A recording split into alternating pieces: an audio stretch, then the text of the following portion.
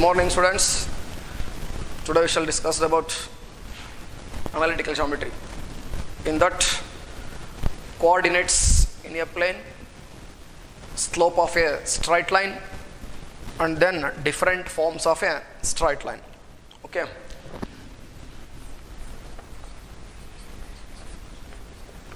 Analytical geometry. Cartesian coordinates. Consider x-axis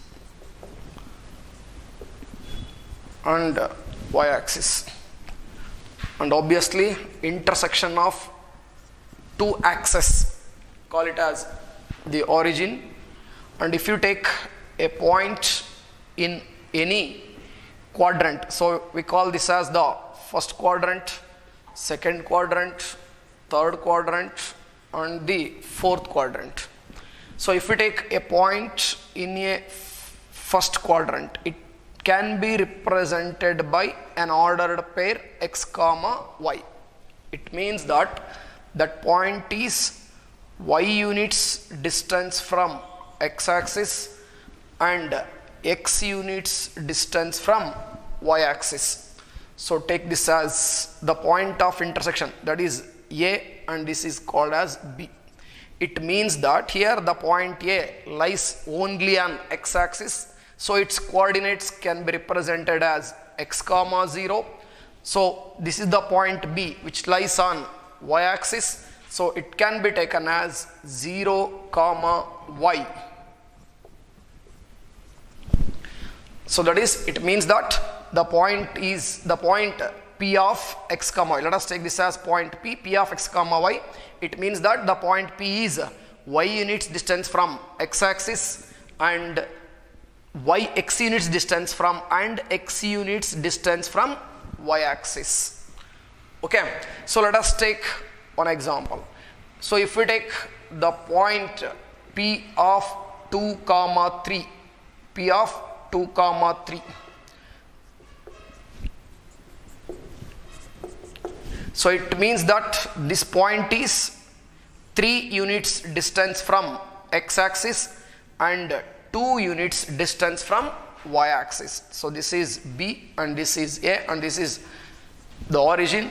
So this is the point P of 2 comma 3. So coordinates of the point A is, that is 2 comma 0, and coordinates of the point B is 0 comma 3.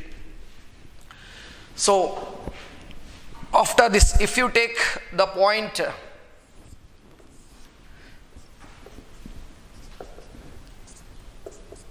in the second quadrant, then what will be the coordinates?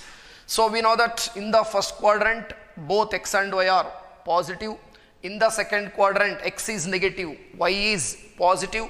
So and in the third quadrant both x and y are negative, and in the fourth quadrant x is positive, y is negative. So this is the positive x-axis, because this is the positive x-axis, this is the negative x-axis, and this is positive y-axis and this is negative y-axis. So in this case it means in the first quadrant both x and y are positive, and we know that this is the negative x-axis. So in the second quadrant x is negative, y is positive. So and in this case again third quadrant, in the third quadrant both x and y are negative. So this can be taken as minus x comma minus y. So in the fourth quadrant x is positive but y is negative. So if you take the point x comma y, it means if both x and y are positive, obviously the point lies in the first quadrant. If x is negative, y is positive, the point lies in the second quadrant. And if both x and y are negative, the point lies in the third quadrant. If x is positive, y is negative, the point lies in the fourth quadrant.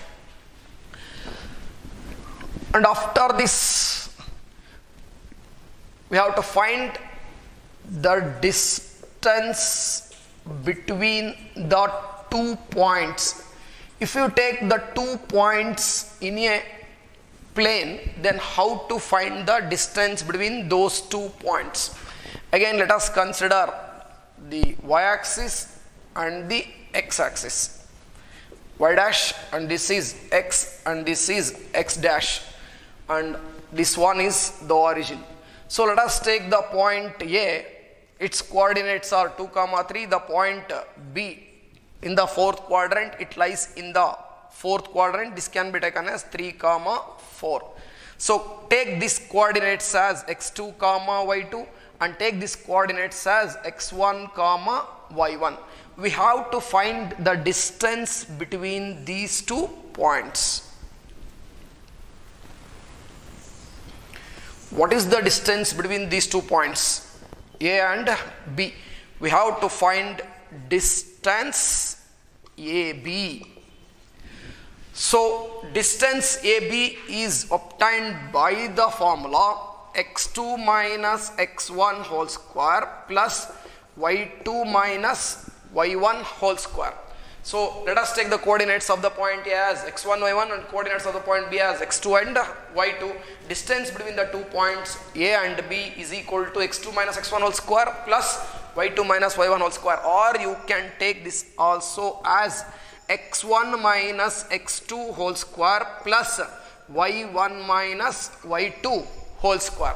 So x1 y1 is 2, 3 and x2 y2 is 3, 4. That is equal to root of, so x2 is 3 and x1 is 2, x2 minus x1 is 3 minus 2. It is 3 minus 2 whole square plus y2 minus y1. y2 is 4 and y1 is 3. y2 minus y1 is 4 minus 3 whole square, and that is equal to root of 3 minus 2, 1 square 1 plus 4 minus 3, 1 square is 1. So the distance between the 2 points A and B is root 2 units.